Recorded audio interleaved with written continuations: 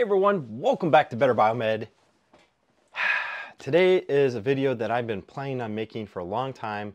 We're going to talk about power cord safety because I've seen so many things, and there was something recent that when I was visiting Louis Rossman, I went right across the street to eat at this restaurant, and I seen some things at this restaurant that just made my hair stand up. It was just an accident waiting to happen. And it brought me back to thinking about this power cord safety video that I was going to make a long time ago. And so now here we are. We're going to do it. So anyway, guys, power cord safety. Let's get right into it. So you guys know that the number one thing that we see when it comes to power cords is this right here. You're taking a look at it. You're going to see yanked power cords. And that's the number one thing that we see. And usually it's not necessarily from this end. It's often from the other end. Now, when you're talking hospital grade power cords, they are made from usually heavier insulators, molded power cords that usually have molded in strain reliefs. It's really hard to yank a medical grade power cord, yet it happens, and it happens so often. So that is the number one thing that we see all the time is yanked power cords. It's wild. So one of the other things that you should be taking a notice of every time that you are walking around a hospital, not just when you're doing a PM, every single time you are in a hospital and you walk by anything that plugs in, take a look. There's a good chance that you see something like this. Now this is a creased cord, so it has obviously been pinched at one time or the other. Could be pinched in a wheelchair, could be pinched in bed side rails, could be pinched by the bed itself when they raise and lower it. I've seen these power cords pinched like this all the time. Yeah, it might actually pass an electrical safety, but the internal structure of that power cord has already been compromised. It's done. That power cord, if you see a crease in it like this, get it out of service. It's done. Abraded power cords. Abraded power cords happen anytime a power cord is usually being dragged on the ground when casters run over it. These type of things I find all the time whenever hospital beds go up and down and the cord's caught between the scissor. A braided power cord like that, there is no saving it. You got to get it out of service. This is the most risky type of power cord failure that you can find. And it's abuse, it's negligence. That's all there is to it. Power cords don't naturally break down in this manner. So if you see something like this, yes, you should immediately remove that item from service. Immediately. But just the same, check other units in the vicinity. One of my rules of repair is if it happens to one, it happens to other. And it could be negligence on the part of one staff member, but there's a good chance that it's just happening in one wing because maybe the pressure on staff in that area is so high. Who knows? But if it happens to one, check more, all right? This is negligence. Another look at it, another look at it. This is a cord that I actually found in service, so that's why I've got multiple images of it. All right, this one right here, you can see that this power cord here, I don't know why it broke down the way that it did, but you can see how the power cord itself is separated, the outer insulator, it is separated. Now the inside conductors, they're not exposed whatsoever, but here you can see it's European wiring code, the brown, the blue, and the green. And this cord here is compromised. Have to change out the whole power cord. And there is a really good chance, matter of fact, it's a certainty that this one is hardwired. So that means you're also going to have some sort of crimp terminals because it's a hardwired device. Happens. Hardwired devices are all over out there. This is probably the most common yank that you see. Now this one here has been just yanked outside of a gland nut. So that outer hex that you're looking at right there, that one actually screws down and it clamps down on the outer insulator of this power cord. So what happens is they yank it and it just gets past the rubber gland. So what you have to do is usually you can just loosen up the outer nut and kind of twist it and push it back in. But you have to open up the side panel, which you can see on this device. I do have it open. You have to open up the side panel to make sure that the cord has not been yanked so that it's compromised any of the connectors or the wiring on the inside. If it's been yanked that hard, there's a very good chance that it has been yanked and maybe damaged some of the connectors inside. If anything is damaged, any of the crimp-on connectors or anything, then you need as much surface area as possible to handle the amperage of that cord for its rating. So if it's been yanked, compromised, twist the little fork, you have to change it out. So this right here is an indicator of bigger problems. So if you see a cord like this, you have to open up the device. You can't just shove it back in and tighten it back down. You have to open it up, check and make sure that nothing has been compromised.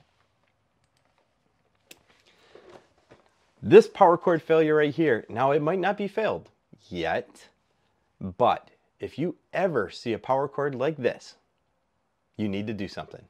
You have to do something. This is negligence, for one. This power cords don't naturally happen like this. This is from staff winding it, winding it, and winding it, and it's negligence. What happens is the conductors on the inside, they stretch when the cord is windy like that. And whenever you stretch conductors, they do break. I mean, they are fibrous conductors. These are not solid core conductors. So what they're doing is some of those strands, as they twist, they're being stretched while other ones are being compressed. And that means that some of them are longer and some of them are shorter, which is why the cord maintains its coily shape. There's nothing you can do about this. You need to change that power cord. Now, I've seen where these ones arcy spark and melt in half because you start breaking enough conductors in there. Again, if you have so many conductors in a cable and some of those conductors break, you might have half the amount of conductor to handle the amount of current for that device. So anytime you see a power cord that's coily like that, check other units in your inventory because it's a good chance that that kind of negligence is happening throughout an entire department. But that is negligence and there's no fixing this. You have to change out the power cord. This is one of the images that inspired me to make this video. Now this is when I went to visit Louis Rossmann. I was at the chicken place that's right across the street from him. And as I was sitting there, I was actually getting pretty upset just even looking at this. This is, by the way, an outside bar environment. So that should tell you that there's a certain electrical code already recommended or required for being outside in a wet location. However, one of the things that you should take a notice of is right here is a power strip. Well, that better be a GFCI power strip. For one, it's a wet location. For two, there's a reason why electrical outlets in kitchens are not allowed to be facing up, and that is for spills, because water or liquids will tend to collect in a straight up and down outlet. They're not allowed to be like that in wet locations. This is clearly a wet location. I am sitting right here on the edge of the bar. There is no curtain, there's nothing behind me. That is open air. So if it were to rain, it comes right in here, right on that power strip. And you can actually see evidence of it, both on the stainless steel countertop. You can see evidence of pooling water. And also, you can see it on the corrosion for the, what are those? Those coaxial posts that are right there on that power strip. You can see they're corroded. They're corroded because of moisture. So that is a big no-go. But that's not even what really inspired this video. Take a look on the back wall. Do you see that? That cable right there, that is what inspired this video. Because the people that put up this cable, and mind you, these are low voltage DC cables. That's fine. Do you see how they held those cables? And first off, right here is one of these forsaken power taps. It's an extension cord, but one, it's not rated for very many amps, and for two, it is definitely not meant to be an outdoor extension cord. Outdoor extension cords have certain kind of polymers for insulators, and that one is definitely an internal power cord. But look at the cable on the back wall. They have metal screws that are screwed into the cable. Now that is only DC on that back cable, but they have metal screws that are screwed in, and no matter what, it's definitely touching some of the inside conductors. because some of those screws are really holding by. Like down here at the end of the cable, this guy right here, he has no strain relief. So whenever they got to plug it into these neon signs, this guy right here is getting beat up. And you can see it. You can see it in the cable where it's getting pinched. It's not that they're loose and it's sitting there. No, they're screwed in and holding it in. Very no-go. Not cool. And this is in a wet location. It's outside. So there's a metal wall that should be grounded, and there's electrical, which is tapped in. And I mean, there's just a whole lot of wow going on here. And it's on both sides. And the best part is over here on the far side, you'll see that it looks like they took the proper recommendations. There's conduit, and then there's a dual gang. And that one does kind of look like a GFCI dual gang. So I don't understand why they didn't run an extension from the external GFCI, which is right there, down the bar counter, because then it would be GFCI ground protected. Nope, they ran a cable over here right above the sink, right underneath the bar taps. Hold on, let me see if I got a better picture of this. It's astounding. Well, right there you can see a better picture of how it's pinching in on the cable. You can see right here. So they daisy chained power cords together. And this is some of the stuff that you see. It's just an amazing hazard. So right here, this is not only a wet location because it's outdoors. It's a wet location because underneath a stainless steel bar tap, they have a power cord, an extension cord. You see that? Right here in the middle, right underneath, right by the drains, they have an extension cord right underneath their stainless steel bar tap.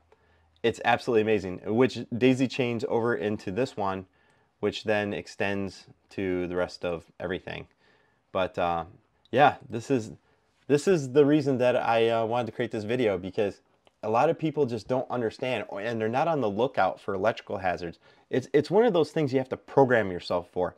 Whenever you're out in public, you should just take note and be cognizant that this stuff exists. One, for your own safety, but for two, when you actually go into a hospital and you are starting to do this kind of work, once you program yourself to look for problems and look for human error, you're going to see it, and you're going to see it everywhere. And as soon as you point that stuff out and you get it remedied, we're all better off. The patients are better off. Everybody's going to be better off.